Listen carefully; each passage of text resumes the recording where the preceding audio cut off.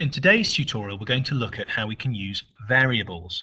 Variables are a number that is saved and a number that changes. For example, you have health, points, ammo, all those sorts of things are variables that change throughout a game when something happens.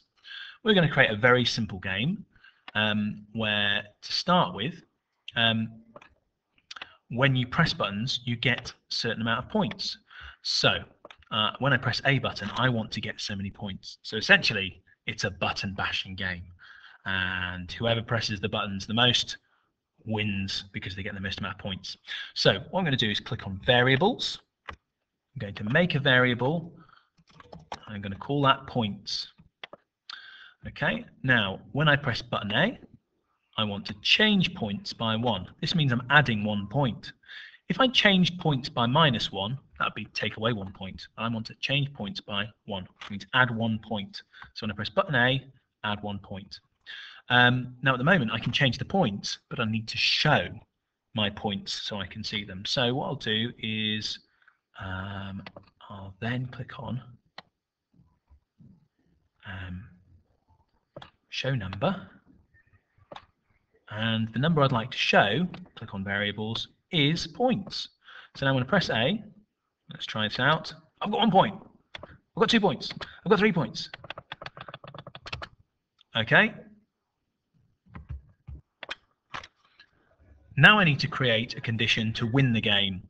So in my game, I'm going to say when I get to 20 points, then I win. For this, I need to click on the logic bar and click if something is true. Okay, if something is true. And I'm just going to surround that with a forever. Forever, if something is true. Now the thing I want to be true, okay, I need to click on something equals something. Okay, if something equals something, pop that in there. And the thing I want to say is, if points equals 20, then I want to show that you've won somehow. So let's see. So I need to drag points. Points equals something. That something's going to be 20. Yeah. Then maybe we can have a little victory picture. Okay. So what can we have as the winning condition? Smiley face. Okay. So let's see this again. We'll just reset the program here. Okay, keep pressing A. Keep pressing A. And if I keep pressing enough times, it'll get to 20.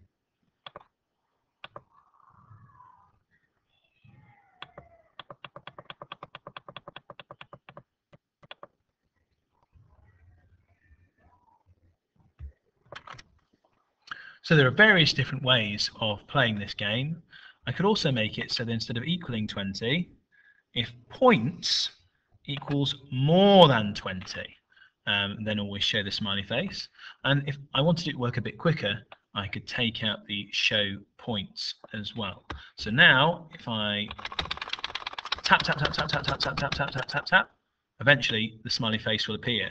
So if both of you had a Microbit, you could play against each other and see who gets to the smiley face first. See how you can change the game.